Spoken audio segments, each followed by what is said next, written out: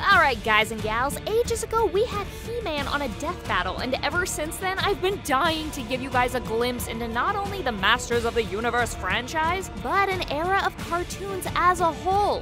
I'm Jocelyn the intern, I do all the research nobody else wants to, straight from the desk of Death Battle. Okay, so we all know He-Man was pretty dope. I mean, sure, it had its silly moments, but at the end of the day, it was a fun cartoon. But did you know that He-Man was almost a spaceman? See, if you didn't know, He-Man was created by Mattel, an American toy company, and they had one purpose: sell toys. So, a designer at Mattel had a concept to create a new toy so simple and generic that it could blop right into any kid's fantasy and play alongside their other toys. Hence the generic name, He-Man. The designer put together 3 versions of He-Man to take to his boss to try to sell him on the idea. One was an astronaut, one was a soldier, and one was a barbarian. You guessed it, they went with Barbarian, and the Masters of the Universe cartoon was created to sell the shit out of these new toys. However, that's not to say that all their toys were good. Far from it, in fact. Take, for instance, Snout Spout, a man that has a robot elephant head because reasons. Real talk, 2 of Mr. Spout's best qualities are that he can inhale profusely and then exhale profusely. I shit you not, this guy sucks and blows both figuratively and literally.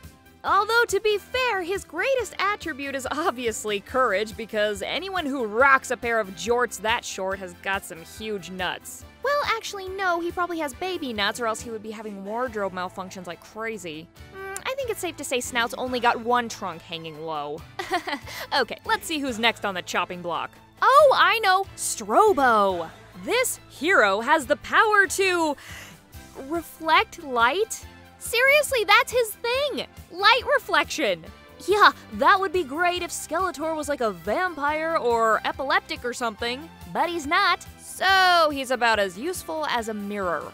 Speaking of useless, Multibot is just 2 robots stuck together, like some sort of robo-centipede experiment. Oh, and let's not forget about King Hiss, who I'm pretty sure is just a bunch of snakes that found a pair of trousers. Did I mention that the guys at Mattel had, like, 0 naming creativity? Seriously, listen to a few of these names. Buzz-Off, Grizzlor, Manny Faces, who is a guy who swaps his faces, Ninjor, who is just a ninja. Oh, and they also had a thing for gimmicky arms. Like Fisto. Yeah, you heard me. His name is Mother Effin' Fisto because he has a metal fist. Think that's bad? Well, let me introduce you to Clawful, a bad guy with a crab face and claw. Then there's Strongarm, who has an extending metal arm. I mean, how does that not seem totally impractical? What's he gonna do, hold things out of He-Man's reach? But possibly the dumbest character Mattel ever made was Stinkor. You see, Stinkor didn't have some cool power or awesome weapon. He simply smelled like shit. In fact, they even mixed patchouli oil into the plastic so the toy would stink.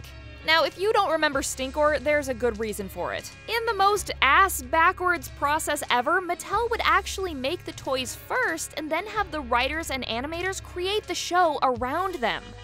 But Stinkor was so stupid that he was shot down immediately and never made it to either the original He-Man or She-Ra show. However, since they already made the toy, Stinkor made it into one comic titled The Stench of Evil, and for God knows why, he was eventually put into the 2002 Masters of the Universe reboot, and it's here that we learned his backstory. Stinkor was Oedipus, a normal anamorphic cat person who was a small-time thief. And how they held back making a cat burglar joke is beyond me.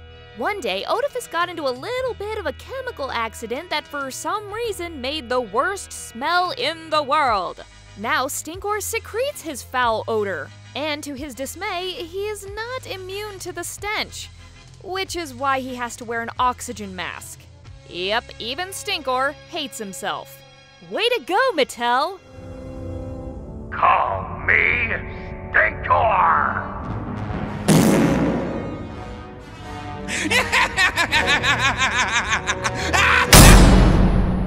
Hey, like this episode and share it with your friends. Or don't, whatever works for you. But you should click one of these buttons that takes you to another video. Maybe even the mystery video. Okay, well, I'm leaving now, but feel free to leave a comment about your favorite Masters of the Universe character. Do it, or Stinkor will get you! I could spray the plants and wash away all the worms. Oh, please, spray them. Okay, here goes.